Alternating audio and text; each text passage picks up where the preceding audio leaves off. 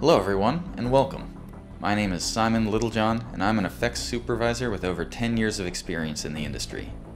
I've worked on features such as Guardians of the Galaxy 2, and TV shows such as Stranger Things.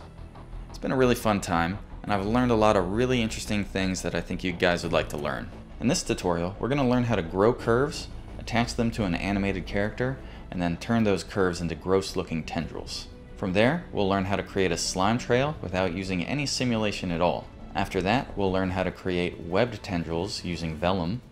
And finally, we'll take everything we learned and create a tentacle that shoots directly into Can. And with that, thanks for tuning in, and let's just get started.